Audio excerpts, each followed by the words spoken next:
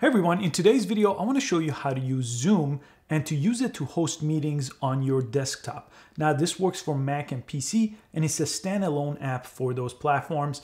You could get it from the link in the description below this video at zoom.us. Now, there's a free version of Zoom that's going to be good for most case scenarios, and there are some paid version if you're trying to do other things with it. But you could hold virtual meetings, you could go ahead and video chat, you could have conference calls, you could screen share, you could hold classrooms, town halls. You could have up to 100 participants on the free version of Zoom and up to 1,000 participants on a meeting on the paid version. I'm gonna spend most of the time on the computer here so I could show you exactly how to use Zoom and most of the essential features that Zoom brings you. So when you land on the website zoom.us, you do have to sign up and create an account. So I'm gonna go ahead and press that, and then I'm gonna show you how to host a meeting. Once you do create an account too, you could also join meetings, but that does require you to have the app as well.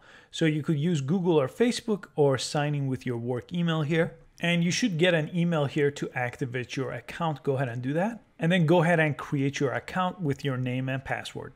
Now, once you create an account here, if you press the Zoom icon here on the left side, you'll come back to this page where you could actually join a meeting or host a meeting. I'm going to focus on hosting a meeting. And again, this is after I created my account here. And I'm going to do it with video on, but these are your three different options. You could always turn video off too if you start with video on, and these all have share your screen option. I'll press that here. And if you've never ran Zoom before, it's going to ask you to download Zoom. Now, this does not take place on the browser. This is a standalone app on your Mac or PC. So I'm going to go ahead and download and run Zoom here. It's going to download it as a package to my computer. Again, it's the same if you have a PC, but you'll just go ahead and install it. Very straightforward on how to do that. And now let me minimize the website so I could focus on the homepage of the Zoom app. So as you could see, I'm on the Zoom app on my Mac. It's the same on the PC. And here, there's a few options that I have. I could join a meeting. I'll show you where to get the join code in a second where I create my own. That's creating your new meeting yourself, scheduling, or sharing screen.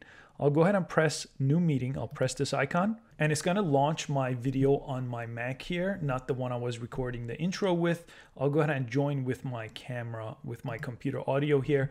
Now let me show you all the options you have right here on Zoom. So on the very bottom, I'll start from left to right. You have mute, which comes in very, very handy. So if I mute here, I'm muting myself. I'm gonna show you how to mute other participants too when you have a lot of people here, but I'm gonna go ahead and unmute myself.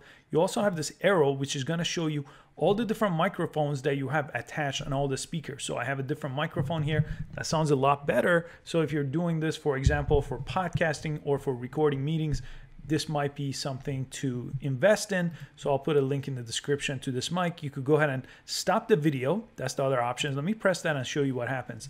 This does not in any way end the meeting or stop your audio. My audio is still going. So if I didn't want to show my face in the video, I could just go ahead and press that. At any time, I could bring this back.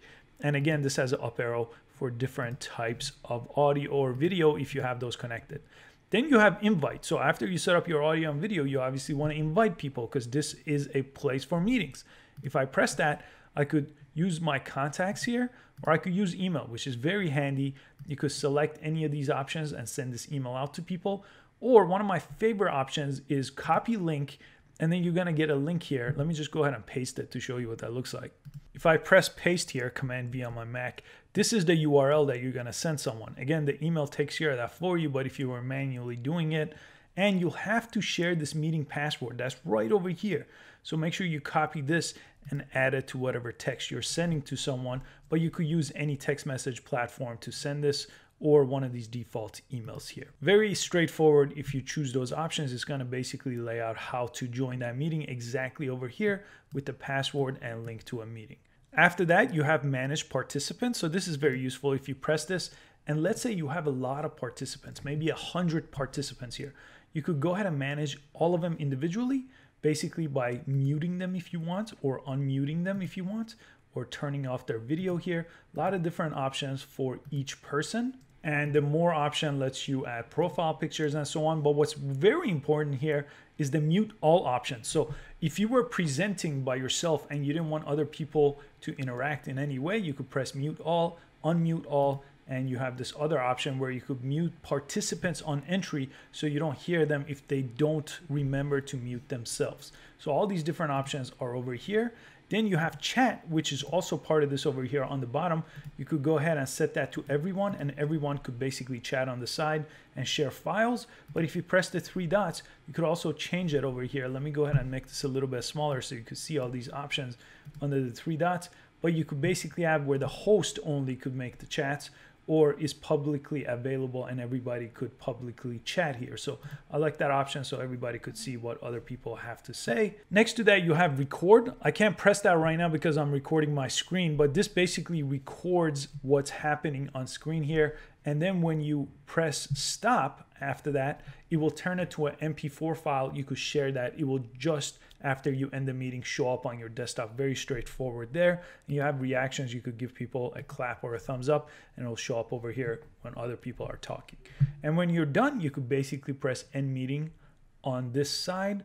Let me show you. When you press that, you get two options. You can either leave the meeting, so the meeting will continue without you, or end the meeting if you're the host. So if I press end the meeting, it's going to end it for everybody.